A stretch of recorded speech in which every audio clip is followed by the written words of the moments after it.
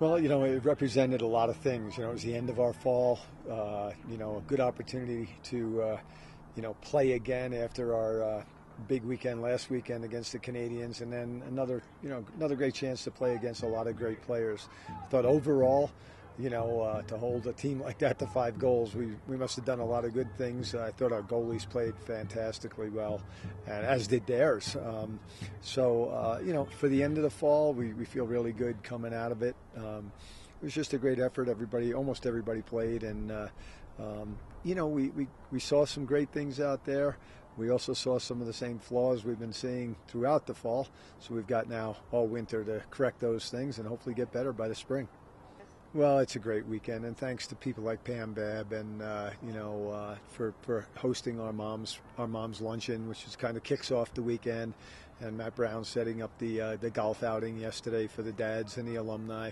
Just makes it so much fun. And then you come together this morning for our alumni game, seeing a lot of the alums out. A lot of the young guys came out, and some of the older guys came out and played as well. And it's just, I think what's happening is our program is really becoming a real family affair, and that's what we want. And so certainly this afternoon's game with the Outlaws give everybody a chance to, for the first time in a lot of cases, to see our 2014 team. And then tonight with our banquet, celebrating last year's Final Four and ECAC regular season champion, and introducing our freshmen and kicking us off into the 2014 season. It couldn't be better. It was fun.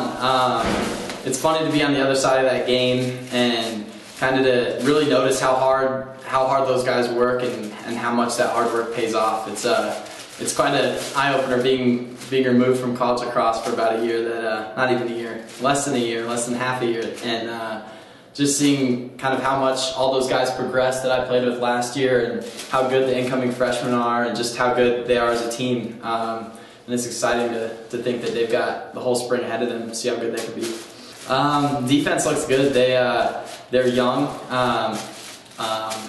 A bunch of the seniors last year who kind of held our defense down graduated, and they've got some young guys that are flying around. They're big and physical, and I think they're looking up this year. It's going to be good. It'll be exciting.